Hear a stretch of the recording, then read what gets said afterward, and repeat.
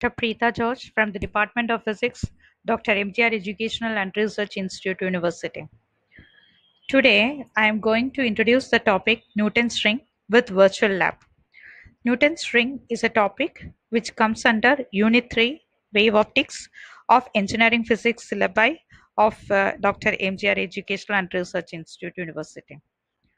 So, let me give a small introduction of Newton's ring. Newton's ring is a phenomenon in which interference pattern is created by the reflection of light between two surfaces, a spherical surface and an adjacent flat surface. This was first observed by Sir Isaac Newton. Due to the interference pattern, alternate dark and bright fringes are produced. The apparatus used for this experiment: source, converging lens, a glass plate, a combination of plano-convex lens and a glass plate, and a traveling microscope. Procedure. So before we start the procedure, let me give the short description of the apparatus which is used.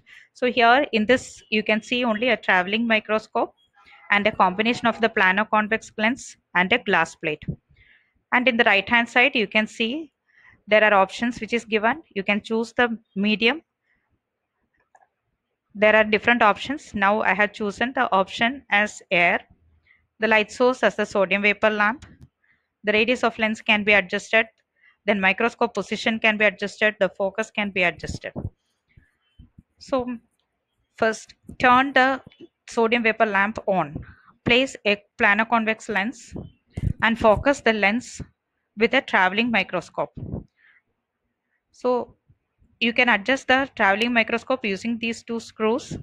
Traveling microscope has two scales, the main scale reading and the vernier scale reading. How will you take the main scale divisions or readings? The zero coincidence, you can take it as the main scale reading. And how will you take the vernier scale?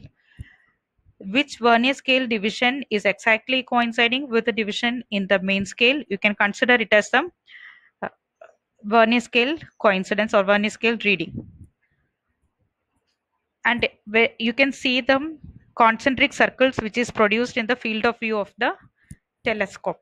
So the alternate dark and bright fringes are produced. So you can see this is the you can take it as the rings can be calculated as 2, 4, 6 like that. Likewise you can adjust it for the right hand side also. The screen can be adjusted using this radius of the lens, and the crosswire of the telescope should coincide with the which reading which you want to take. Can be adjusted like this. Now I have kept it for the 2, 4, 6, 8, 10th ring.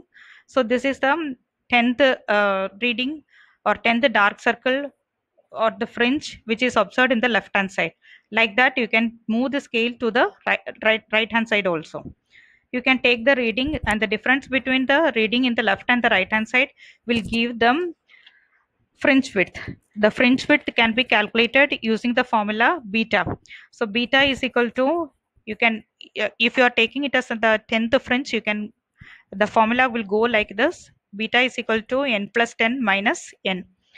So using this you can calculate the fringe width, and again you can calculate the wavelength of the light also used. So if you are using the sodium vapor lamp, you will get the result for the sodium vapor lamp.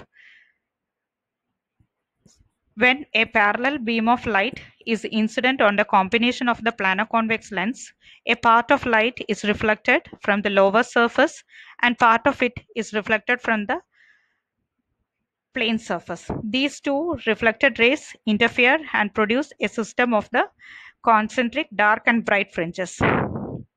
So this is the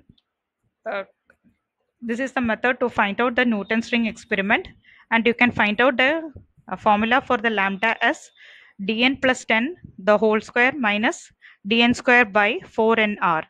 I repeat the formula to calculate lambda. Lambda is equal to dn plus 10 the whole square minus dn square by 4nr, where small n, the denominator small n is the integers, and a capital R is the radius of the curvature of the lens. So we can take for both the left and the right hand sides, and you can calculate the wavelength of the light used.